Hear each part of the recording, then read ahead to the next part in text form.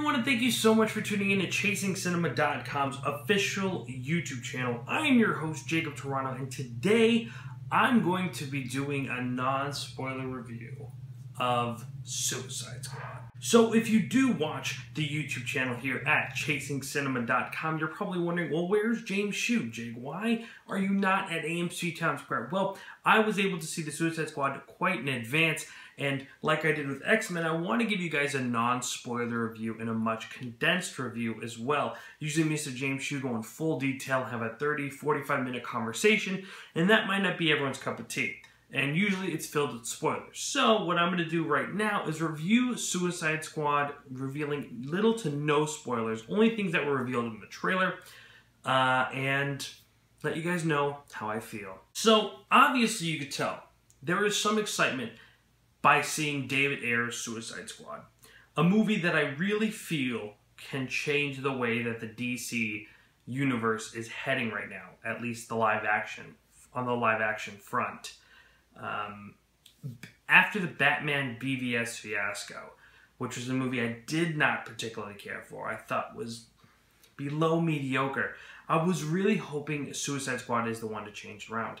And I must say, after leaving the theater, I was disappointed. Suicide Squad has everything it could possibly have in order to be a successful superhero action summer blockbuster, but it just somehow fails to grasp it. Now, I will say right off the bat, Suicide Squad is better than BVS, but it is still not a great movie. Suicide Squad is filled with fascinating characters and solid action, but yet it still manages to drag. This movie stands at only about 2 hours and 5 minutes, and it manages to feel too long, and scenes feel like they take forever.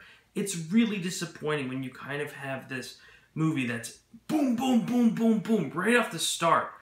But then, as the movie continues, you can see it slowly starts to decline. I will say Suicide Squad starts off great.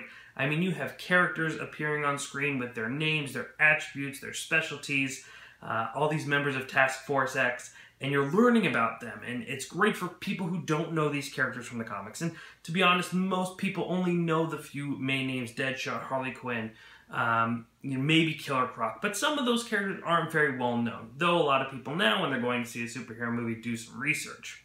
But the introduction is quite exciting, but then that scene turns into another scene of another introduction of these characters.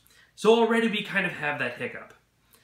And there's smaller hiccups along the way, but that stylish, kind of exciting feeling eventually disappears. Now, I think my focus needs to be on the characters. Suicide Squad, the members of Task Force X, work really well. I was genuinely surprised. One character that I thought would not have any effect on me was El Diablo, and I believe he actually became one of the most interesting characters in the entire movie. His character has an arc. His character is going through changes. His character is constantly trying to stand for something, where some of the other characters in the squad are just a glimpse of who they are, just the surface. I would like to say, even though I think that Killer Croc is a tough character to take on, the character of Killer Croc doesn't do much, you know? He says a few things, but nothing to really get you to understand Killer Croc. But you really kind of get an interesting little view of how El Diablo feels and how his mind works. And he's really an interesting character, and I think one of the most interesting characters in the squad. I would say that Will Smith was the one person that really made me nervous, and probably a lot of you going, why, Jake, it's Will Smith?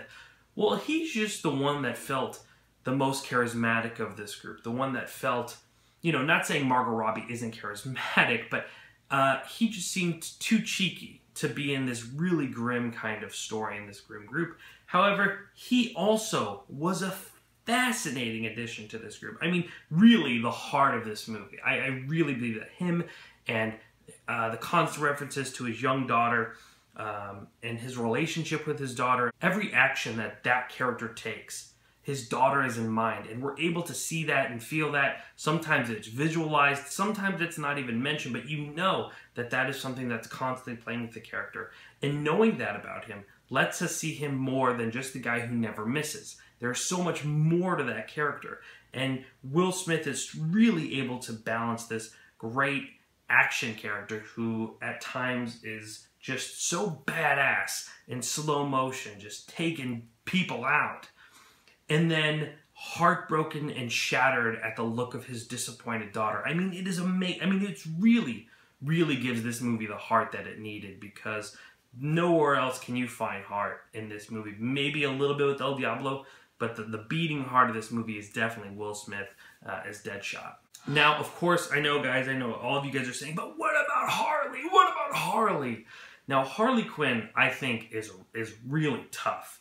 Not only is she a really interesting, intriguing character that is so complex and beloved by thousands, millions of fans around the world, Margot Robbie has to take on that character for the first ever live-action adaptation, and that is not easy. And I honestly think Margot Robbie did a good job.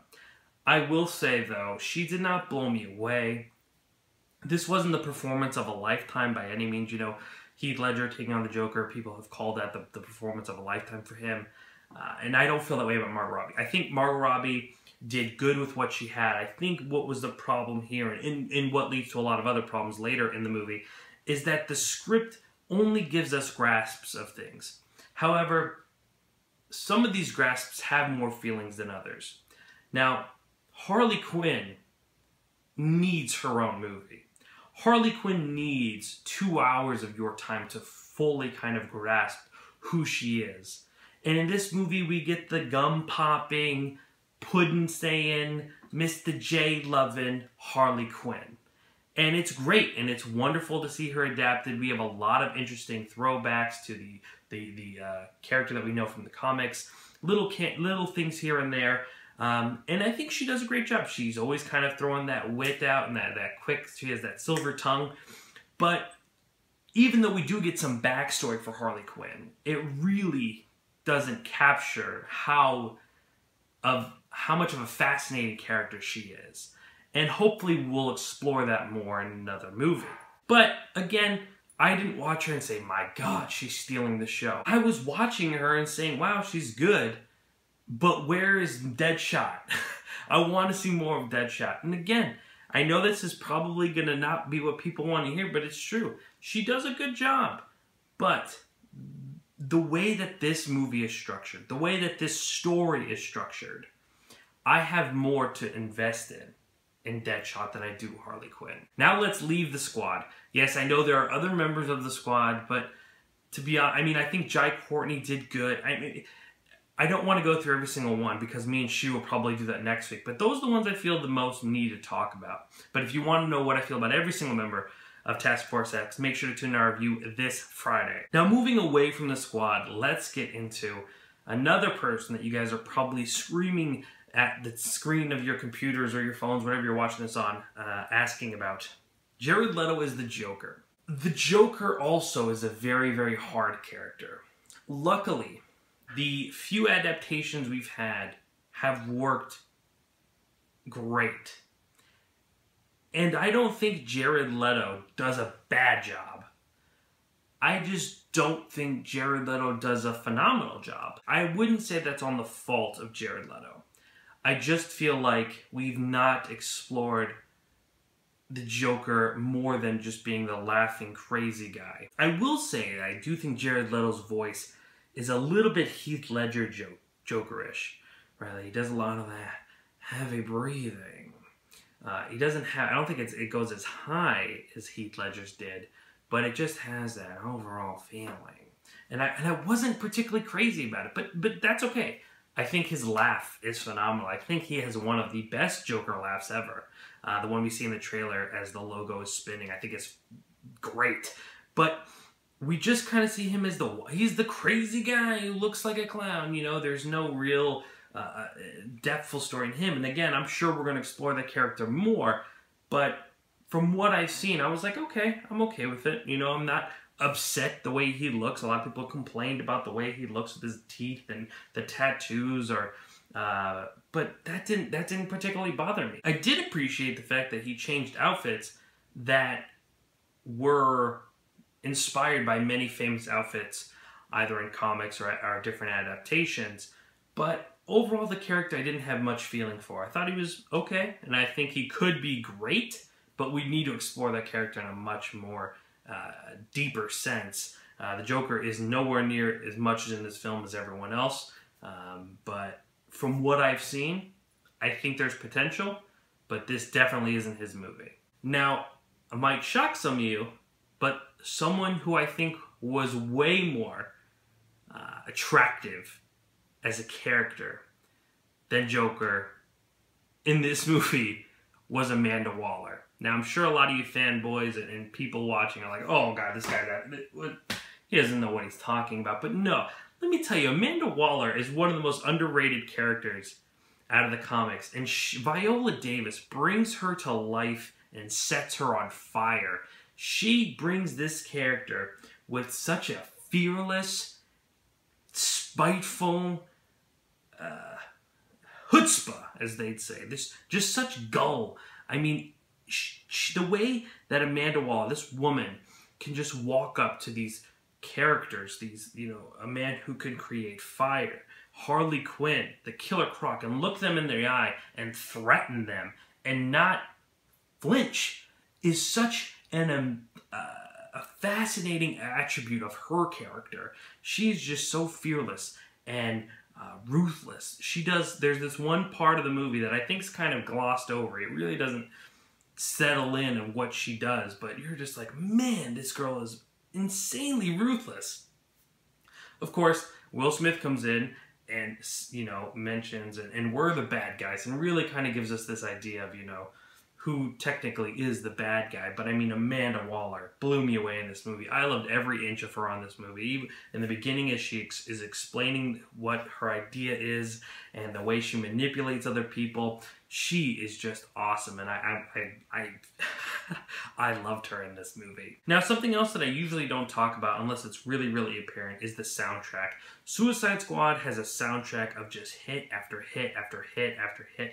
Popular songs that you know when you're listening to the radio. BVS didn't have that, and of course, I don't think it would have worked in BVS, but in Suicide Squad, it works perfect. We have some really, really great songs in here. A lot from the trailers. Pretty much, if you heard it in the trailer, it's made its way into the movie, and it works, and it kind of keeps this movie going, but it only keeps it going for so long because as we kind of get to that third act, as we leave the second and enter the third, the movie kind of loses its pacing and starts getting real draggy.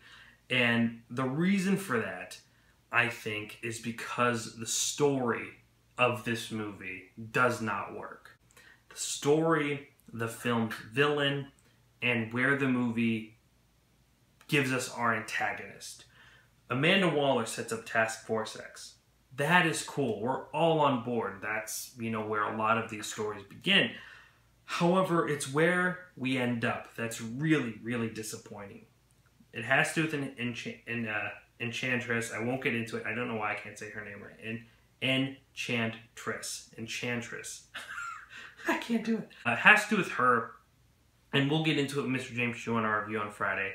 But just know it has a lot to do with her, and it really gets disappointing. I did not care for this at all. I mean, so there are visuals in the movie that are attest to her, who's this witch, right? So now what I mean by that is the threat in this movie does not feel like a threat at all. It feels like it's not going to be an issue. We're just constantly avoiding getting there. We have a big blue beam of light. If you've never heard me talk about that before, or any other film critic or person who follows film, you'll know that it's become a very, very annoying movie cliche and trope that we see in countless superhero movies or movies that have to do with the end of the earth. There's a big blue beam and it's sucking everything up. Fantastic Four. I want to say in one of the X-Men's, maybe it was Days of Future Past, maybe it was Apocalypse, but there's always that thing and it's sucking everything up. We've just seen it 100 times, and of course it has to be in this movie.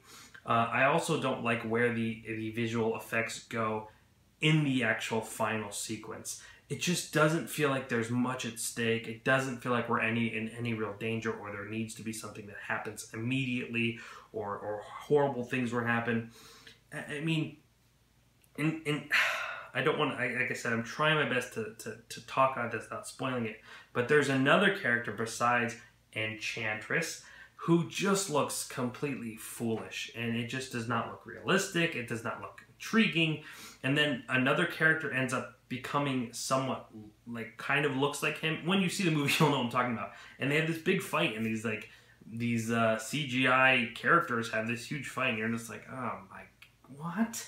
And it just doesn't have any, it just takes you out of the movie, and it takes you out of the characters, and it's really, really disappointing. And the entire plan of the villain and what the whole story idea is in the plot is not thought out. It's just there to give the Suicide Squad something to do, to give Task Force X something to do. And you could tell, and it really, really hurts this movie. And I would say it's really noticeable during the middle of the second act. As we go into the third act, it just kind of really loses that intensity that it starts with. I will say there were small things that I liked and small things that I didn't. There were some character choices in the movie that I didn't necessarily find would match with what I think that character would do. They were making some decisions just based on plot. Some characters reacted a certain way to certain things, and I was just like, I don't know if that's really how I imagine this character reacting to it.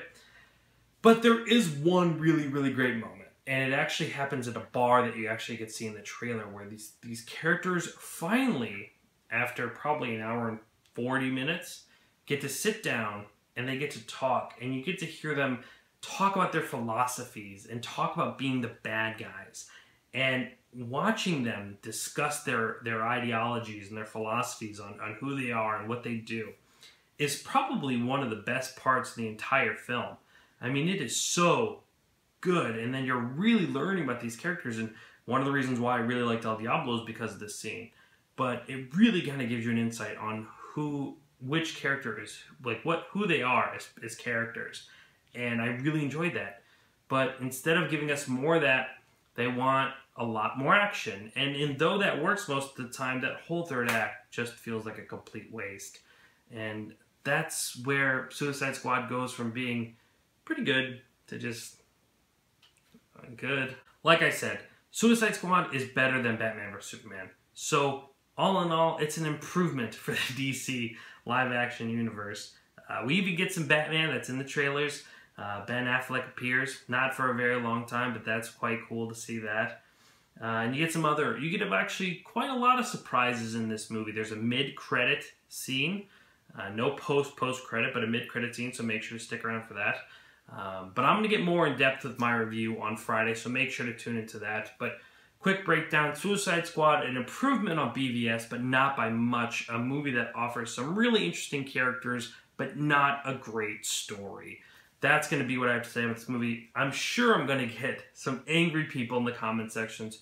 Please feel free. I want to hear your opinion. I'd love to discuss my thoughts in a deeper way, so please write down the comment sections below. I'll be glad to get back to you and let you know how I feel.